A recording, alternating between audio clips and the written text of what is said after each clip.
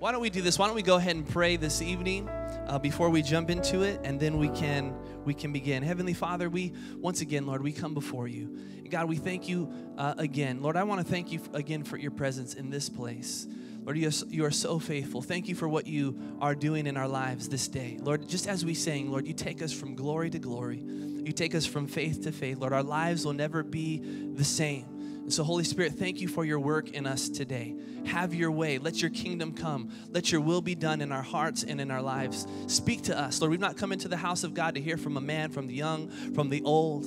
God, we've come to hear from you. And God, when you speak, Lord, it makes all the difference. Lord, so open up our hearts that we may receive. Open up our ears that we may hear. And Father, do the work that you so desperately desire to do in our hearts and our lives. And God, as we walk into the blessing of those things, we'll be careful to give you all of the praise, all of the honor, and all of the glory. In Jesus' mighty name. And everybody today said, amen, amen, amen, amen. Man, you guys keep on playing that piano. I just want to start singing. The God who was in. All right. Hey, tonight, if you're taking notes, I titled the message this, Fundamentals of Faith. And I just want to talk to you tonight about some fundamentals of faith. And really, we're going to be we'll look at a few verses, but we're really going to be pulling our thoughts and our points from one verse tonight. And so you can jot down that title, Fundamentals of Faith. You know, I don't know, it's kind of interesting to me. Over the 6 or 7 years that I've been pastoring, I don't ever feel like I can come up with a good title. I think I've come up with 3 in the last 7 years that I'm actually proud of. And I'm like, that's pretty creative. That's pretty cool. So it is what it is. But I want to talk to you about some fundamentals of faith. And if you brought your Bibles, if you'll turn in them with me to Hebrews chapter 11, verse number 6, and we'll read it together. And throughout the course of the night, we'll be pulling our thoughts, which we will put up on the screen, from this verse. And it says this, it says, "But without faith, it is impossible to please him. For he who comes to God must believe that he is, and that he is a rewarder of those who diligently seek him." Just really an incredible verse, and one that I really believe it will be an encouragement to you, has been an encouragement to me over the years. But let's just go ahead and jump right into it today. The first thing I notice here is that faith is necessary. I'm sorry, let me try that again. Faith is a necessary ingredient for pleasing God.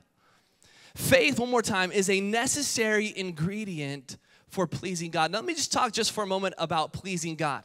And, actually a moment ago I mentioned how they did that song, and it's just like, man, just that confirmation. Hey, I'm on the right track. I'm hearing God, and I'm going to speak what God wants me to speak tonight. Actually, this morning, if you're here this morning, Pastor Jim opened up his message talking about pleasing God. And again, I was sitting there like, yes, amen. I thank you, God, for just confirming that I'm on the right track and I'm speaking the right things.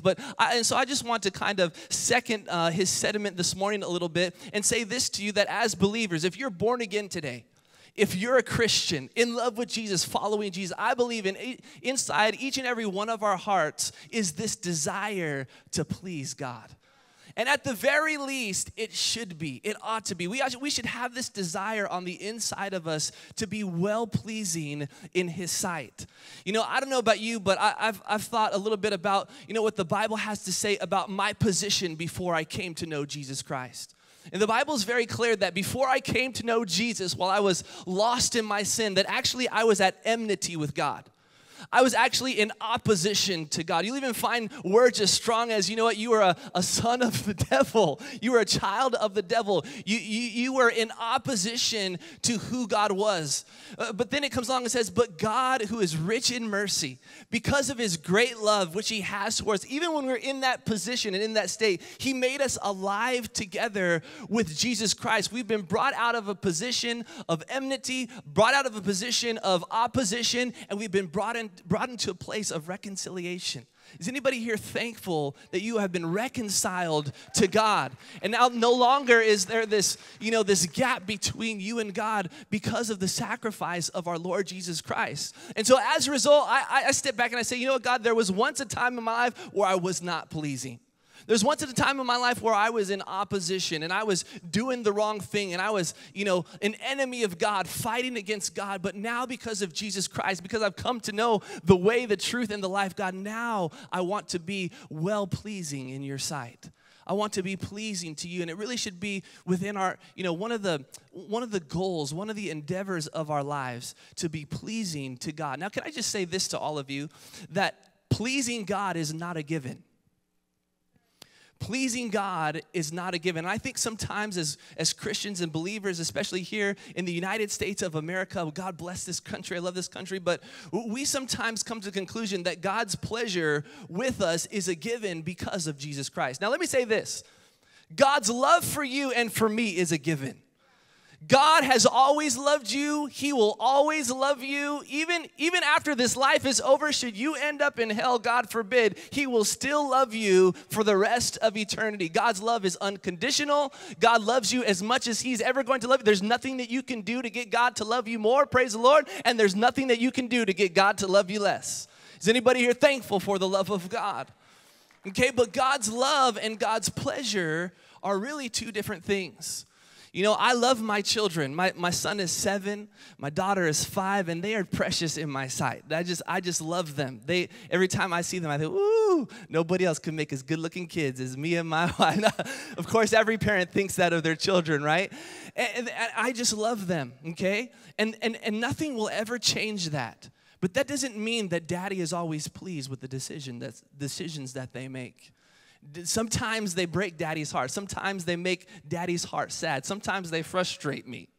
How many of you know the Bible talks about that we can grieve the Spirit of God and we can frustrate Him. Now, no need to get under condemnation today because we've all been there, all right?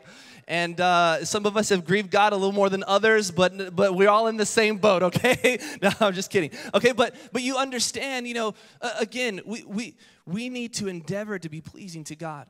And can I just say this, that when you come to a place where you begin to sense God's pleasure in your life, it is one of the most fulfilling, one of the most wonderful and satisfying things you will ever experience in your life, to know that God is pleased with you. I think of Jesus, and Jesus was baptized, right? He comes to John the Baptist, and Jesus is baptized, and He goes under the water, and He comes back up, and the Holy Spirit descends like a dove, right? Everybody knows the story, right? And the Bible says, and a voice comes from heaven and says, "This is my beloved Son, in whom I am well pleased." And I want you to know tonight, God's pleasure is not reserved for Jesus alone. God's pleasure belongs to God's children who are walking and living in the ways of God. Amen? And so just real quick, by raising of your hand, how many of you here want to be pleasing to God? Amen. Good. Then I'm talking to the right people, okay? But here's the catch. It says that without faith, it is impossible to please God. It takes faith to enter into this category where we are pleasing to God. It's a necessary ingredient. Okay? Oh, okay, so, all right, Pastor Joe, I want to be pleasing to God, but, and I realize now that it takes faith. So then what is faith? What is faith tonight, all right? Here's what faith is. I'm going to give you a few definitions tonight. Vines, Strong's, your popular concordances will define it this way. Faith is a persuasion. Faith is a firm persuasion. Faith is a conviction. The word faith, you could define it this way, to believe. Okay, one more time. Faith, what is faith? All right, if it's impossible to please God without faith, then what is faith? Faith is a persuasion, a firm persuasion, a conviction. Faith is to believe. All right, simply what you believe tonight. That's what faith is. Now I like these definitions because they begin to describe for us, as it relates to Hebrews 11:6, what God is actually looking for in our lives, okay? God is looking for a people who are persuaded about some things. God is looking for a people who have some conviction about them. God is looking for a people tonight who believe the word of the Lord and take God at His promise. God is looking for some faith-filled, believing, conviction people to carry out His plan and His will on the earth. That's what God is looking for. No wonder, right? No wonder faith is required to be pleasing to God. So one of the questions I thought would be cool to ask tonight is, what do you believe tonight, church? What do you believe about God tonight? What I mean, Christianese aside, right answers aside, what do you really believe? When the rubber meets the road, when you get down to the nitty and the gritty, what has been really built on the inside of you that you really believe about God that is strong enough in your heart to support action? What do you really believe? Because God is looking for people who are people of conviction and a people of faith. I just want to take a moment to declare a few things that I believe tonight. I believe that by his stripes I am healed. I believe that my God shall supply all of my need and your need according to his riches and glory. I believe that my God is El Shaddai. He is Almighty God, and there is nothing that he can't do. His ear is not heavy that he cannot hear. His arm is not shortened that he cannot save. He can make a way where there seems to be no way. I believe some things about my God. I believe he's the resurrected Lord. I believe one day every knee will bow and every tongue confess and everybody declare that Jesus is Lord to the glory of God. I have some beliefs in my life about the Lord Jesus Christ, and I believe that you do too. And these are the kinds of things that God is looking for in each and every one of our lives. Conviction, persuasion. Just like we were singing tonight, do you believe tonight that he is the miracle worker? Maybe you're in a position in your life where, you know what, people have said your situation is an impossible situation. There's no getting out. There's no fixing it. I've got good news for you. My Bible says that he is a miracle worker and he can do what no other power can do. And what is impossible with man is possible with God. I love so much the words of King David in Psalms 23, verse number 13, if we could pop it up on the screen here.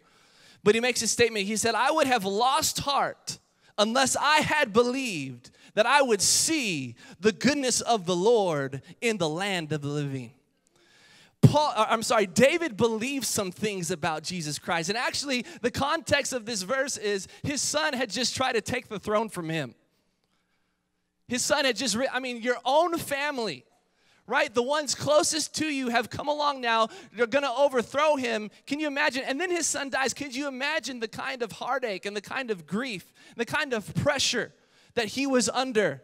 I would have lost heart, except I had some faith in my life. I had a belief about God, and that belief was that he is good, and he's going to turn this around, and I'm going to see his goodness in the land of the living. Now, in the land of the living, we don't talk like that today, but what he's simply saying is, God's not going to be good to me in the sweet by and by. God's not going to be good to me when I get to heaven. God's going to be good to me this day, this hour, this side of heaven. I wonder, is there anybody in here tonight who believes that this is the day of salvation, that this is the year of the Lord? This is the day for God's favor upon your life. Come on, somebody. This is the day for your children to come home to Jesus. This is the day for your body to be healed. This is the day of restoration of marriages. This is the day of the outpouring of the Holy Spirit, where young men will see visions and old men will dream dreams. Your sons and your daughters will prophesy. Oh, I wish I had somebody up in this place to help me out tonight. Where's my choir?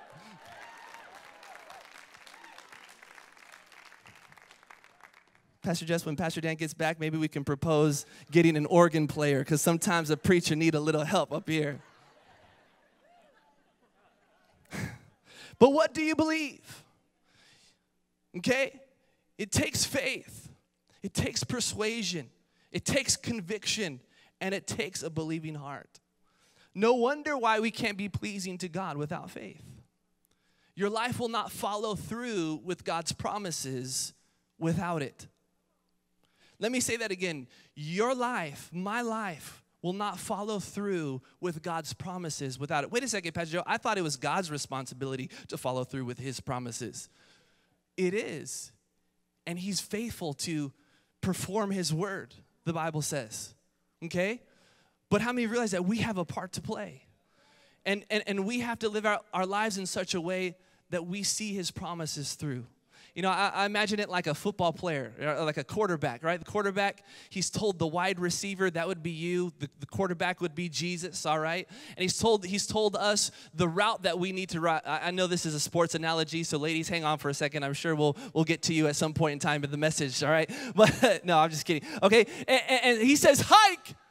And if you know anything about football, that runner already knows the route he's supposed to run. So at a moment's notice, that quarterback can throw that football in that destination that the receiver is supposed to to end up at, and they catch it and they go and they score a touchdown, right? And I see the quarterback as Jesus and us as the wide receiver, and he says, hike, and he turns and he throws. They're not there. They're still sitting on the line. In fact, some of us are on the sideline. See, we have to, faith allows us to follow through with God's promises. Faith does, okay? Hebrews gives us a long list of people who accomplish great things, right? We're reading Hebrews 11:6, right? Without faith, it is impossible to please him. For he who comes to God must believe that he is and that he's a rewarder of them who diligently seek him. And on Hebrews chapter 11 goes, and it talks about, the great men and women of old. Talks about Noah and Moses and, all these individuals who did great things and saw God do great things in their lives. And it tells you the ingredient that they have by which God was able to accomplish those things. It says by faith Noah, by faith Moses, by faith, right? And so we realize that it takes faith to follow through with God's promises. Let me see if I can break this down for you a little bit more. Do you think that Noah would have built an ark if he didn't believe God? He wouldn't have. If Noah did not believe God, he would have been like everybody else. What's an ark? Rain, what is rain? But he believed God, and he and his family were saved. Of course, we know from reading the rest of Scripture that really salvation was offered to anybody else who believed, but nobody else believed. Do you think that Moses would have approached Pharaoh and challenged Pharaoh if he didn't believe God? No, it took faith to leave the desert and go to Egypt and confront Pharaoh and try to, turn the hearts of this, group of 1 million people or more to follow God where he wanted to lead. How about Sarah? I told you I'd get to the ladies at some point. Sarah, all right? Sarah in her old age, 90, 100 years old, God says, you're going to have a baby. How is that possible? Do you think that she would have had that baby if she didn't believe God? No, it took faith. It took believing God. Actually, what's very interesting about Sarah's story is the first couple of times that God came and told her that she was going to have a baby, she laughed. She was like, that's a good one, God. You should have been at the Rock Church last weekend because you would have been a good part of them dad jokes. Because I'm 90, I'm 100, I ain't having no baby. She knew her mom. She knew her grandmother before her. She knew her friends. She knew how, the progression of a woman's life. And how many ladies can testify? When you get 90 years old, you can't have a baby, and neither do you want to have a baby.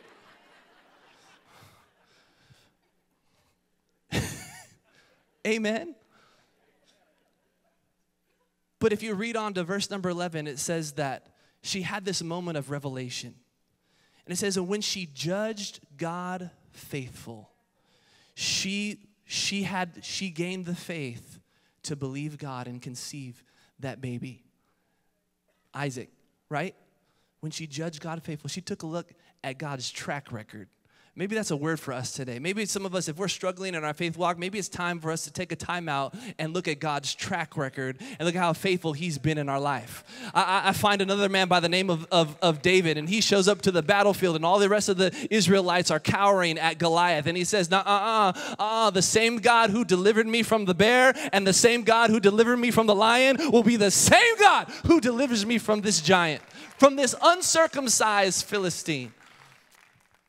Maybe we should take some time out from time to time and recount how faithful God has been. I believe that we'll begin to gain strength for dealing with today's issues as well as our future. And that's what Sarah did. But my point is that it takes faith. It takes faith to follow through with God's promises. All right, Pastor Joey, all right, I see you're making this case for faith, okay? All right, I can't please God without it. I needed to follow through with God's promises. I mean, all these people did so many wonderful things with it. So I know what faith is now. It's a belief. How do I get it? I'm glad you asked. Faith comes from the Word of God. How do I get faith? Where does faith come from? It comes from the Word of God. Let's go to Romans chapter 10, verse number 17. Romans chapter 10, verse number 17.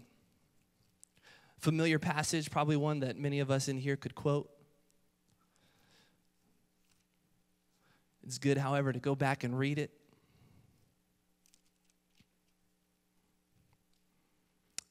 kind of funny because there's some verses I can quote and just something about open up the Bible and actually reading. I were like, oh, I forgot. Right? All right. What'd I say? Romans 10:17 says, so then, faith comes by hearing, okay? And hearing by the word of God. That's how faith comes. Faith comes from the word of God. Let me put it to you like this. Faith comes from putting yourself in an environment where you can hear the word of God. That's how faith comes. You know, I know people out there, God bless them, right? And look, so please don't ever take me wrong. I don't ever say the things that I say to put people down. Sometimes I say some things I realize later, oh, that was kind of rude. I don't know if anybody else has been there. Don't raise your hand, all right? But, you know, I know some people, bless their heart. And they're going to the movie theater trying to, you know, conjure up faith in their life. The movie theater, God spoke to me in this movie. Great! How did that help you? Right? Listening to their music, listening to politicians. I have faith in God again. Why? Because Donald Trump got elected.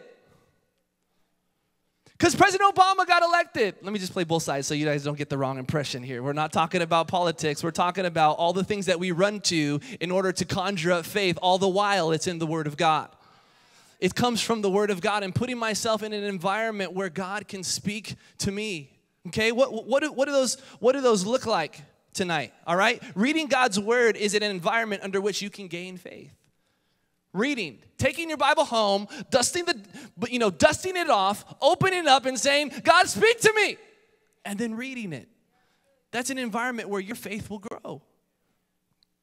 How about coming to church? Now, thank God, I'm talking to the right people tonight because all y'all came to church here in the right place. Tonight, we're not talking to you. We're talking to all the people who stayed home, okay? All right? So thank God you came. Thank God you came today. Church is a place where your faith you can develop faith. In church, where the word of God is being preached and you come with an attentive ear, right? Right? Don't think just because you're in the building that your faith is going to grow and you're texting the whole time and playing video games the whole time and you're nodding off and making jokes with your friends. Oh, yeah, this is not youth. This is adults. I forgot. But you understand, Jesus said, he who has an ear to hear, let him hear. And if you come with an ear to hear and the word of God is going forth, your faith's going to grow.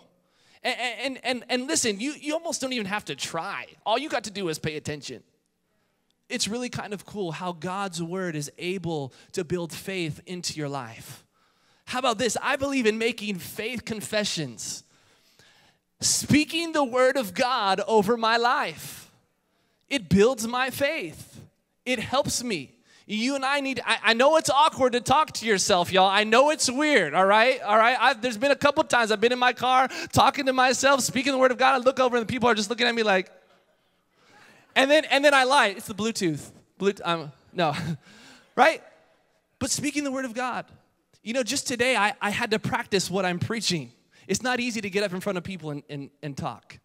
It's not easy to be up here. I know I might be, lots of energy and whatnot, and I seem like a natural, but it's not easy. I'm freaking out every time I have to do it. In fact, every time I'm thinking of what's my best excuse to tell Pastor Dan, I can't do it tonight. He's the senior pastor, and he's going to have to do it because that's his role, right? Because it's not easy, and I had to stand back today and say, you know what? I remember a man by the name of Paul talking to a young minister by the name of Timothy as it relates to his ministry and saying to him, Timothy, don't be afraid. God has not given you a spirit of fear, but of power and of love and of a sound mind. So God, I thank you right now that you've given me, the spirit of power and of love and of a sound mind. In fact, I take it and make it even more personal. I am a spirit of God's love. I am a spirit of God's power. And I am a spirit of soundness of mind that comes from God. And all of a sudden I have the faith and the ability to get up and do what God's called me to do.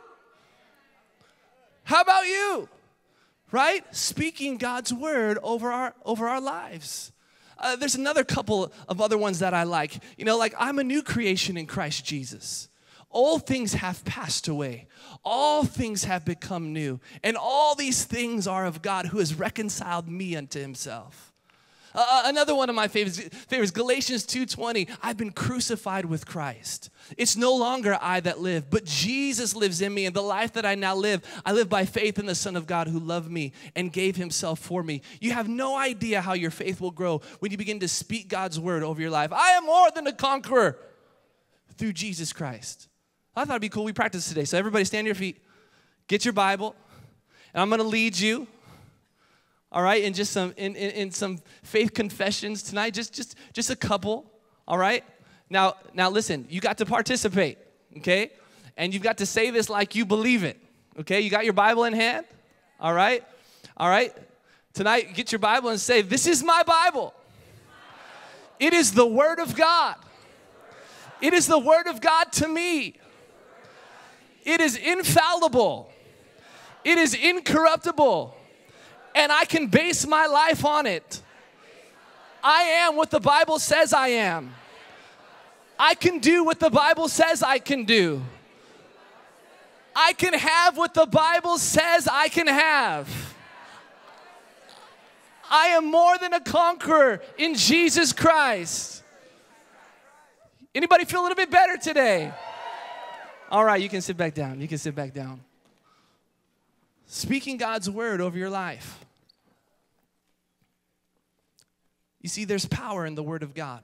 How does it give you faith? Because it's powerful. It makes known to you and I what we don't already know. How many realize, don't raise your hand, but how many realize you don't know everything that you ought to know? Neither do I. There's more learning, there's more growing to do in the things of God. And God's word will tell you what you don't already know. How can you have faith about something that you have no knowledge about? It's an impossibility. God's word reminds us of things that we have forgotten. Isn't that one of the jobs of the Holy Spirit, to remind us of the things that Jesus has said to us? Right? That's God's word. God's word will break down every doubt. God's word will dissolve every fear. God's word can do the work in you that no other power can do. It is living and powerful, sharper than any two-edged sword, piercing even to the division of soul and spirit, of the joints and the marrow, and is a discerner of the thoughts and intents of the heart. It's got everything that you need right where you're at your own personal age and situations. God's word can help the white man. God's word can help the black man. God's word can help the Hispanic man. God's word can help the Asian man, the Samoan. Come on, somebody. It doesn't matter where you're at in your life, what experience you've had. Who did you wrong? Well, you just don't know what they did to me. God's word can set it right in your heart and in your life. James, I love what James says. James 1:21 says, receive with meekness the implanted word, which is able to save your soul. My friend, that's not talking about salvation. James is talking to Christians who are already saved there. He's talking about a renewing of the mind. God's word has the power to renew your mind, to fix your soul, to salvage what, the world has brought, destruction to. I don't know if you've been there, but, the pressures and the weights of the world, the skepticisms and the criticisms and the comments and the beliefs and the problems and the vomit of the world can put a soul through the mud. But all of a sudden, the washing of the water of the word of God comes along and cleans all that stuff, wipes you up, stands you back up, gets you on your feet, puts your feet on solid ground, and gets you on your way. The word of God. So we have to put ourselves in an environment of the word of God in order for faith to grow in our hearts and in our lives, right? Faith comes by hearing, and hearing by the word of God. Let me just say one more thing about the word of God. It helps you believe God for the right things. It'll keep you honest and help you believe God for things that he endorses, instead of wasting our time believing God for things that he does not endorse. I remember a story Pastor Jim has told over the years of a woman who met him at the back door as he was greeting people as they were exiting the sanctuary. Pastor Jim, see that man over there? That's my husband. Pastor Jim looked over it, said, oh, that man is already married, but the Lord said, that's my husband. You see, if you get around God's word's not going to let you believe God for things that he does not endorse. Let me break it down, make it a little bit more personal. Some of you single people in here, you're praying and asking God, oh, please let my coworker, let him fall in love with me. I think this, and they're not even saved. God does not endorse that. God is not trying to help you out with that situation. But if you'll step back and say, God, I'm going to trust you and I'm going to believe you and I'm going to wait for the right one, God will be faithful to you and he'll perfect that which concerns you. And bring the right person along. And so the word of God helps us stay on track. It keeps us honest so we don't waste our time believing God for things that he's not going to support. Putting ourselves in an environment of God's word will build faith in our lives, okay? Now, as we read Hebrews 11:6, let's go back there. I know you're in Romans right now. Let's go back to Hebrews 11, verse number 6. And we've got here, as we read further, we see a couple of beliefs that the Scripture gives to us to help us maximize our interactions with God, okay? Everybody follow that? Let me say it one more time. As we read further, we're going to find two beliefs that God gives to us that will help us maximize our interactions with God, or you might say our faith interactions with God, okay? You might even say even our transactions with God. Here's two beliefs that are going to help you and help me maximize. Notice what it says. But without faith it is impossible to please him, right? For he who comes to God, watch this, must believe that he is. That's the first one. The next one is, and that he is a rewarder of those who diligently seek him. Okay, now let's go back to the first one, okay? He who comes to God must believe that he is. Some of your translations say must believe that he exists. I think there might be one or two that say must believe that he is God, okay? Now, let me say this about this word is, or he exists, or even he is God. I think they're a little bit vague, to be honest with you. You understand that the New Testament was originally written in Greek and has been translated into English, okay? And if you really study out this word, he is, or he exists, okay? Again, I think it's a little vague at what the writer is trying to articulate and communicate to you and I. Because he is, or he exists, carries with it this idea of that he is, or he exists on hand. That he is, let me say that one more time, on hand. In other words, that he is not just out there in the cosmos, out there in the skies somewhere, right? How many of you know that people believe in God, but they don't believe in the right God? So we're talking about more than just believing that God exists. It carries with it this idea that God is on hand. I like to put it this way, that God is what you need him to be in that given situation or in that given moment. He who comes to God must believe that he is on hand, that he is what you need him to be in that given moment or situation. How many of you know, let me just read this to you real quick. It's in Psalms 46:1. We'll just put it up real quick. Notice what the psalmist says. God is our refuge and strength. Notice what he says here. A very present help in trouble. Does that sound to you like having a belief or faith that God is on hand? That God is what he needs him to be in that given situation, moment? Okay, let me give you some examples. There are Christians today, and again, we're not talking down on anybody. We don't think of ourselves better than anybody else. There are Christians today who do not believe that Jesus is the healer. He was the healer. One day he'll heal again when we get to heaven, but today he's not the healer anymore. And as a result, they are not going to God when they get sick. He who comes to God must believe that he is what you need him to be. How many of you know there are Christians, again, not talking down on anybody, who don't believe that Jesus is any longer the baptizer in the Holy Spirit with the evidence of speaking in other tongues? Oh, he was. He did it to a few people every once in a blue moon. Or how many of you heard that? Maybe you've heard this one. I'll have it if God wants me to have it. See, they don't believe that he is the baptizer, and because they don't have that faith, they are not approaching God to receive the baptism of the Holy Spirit.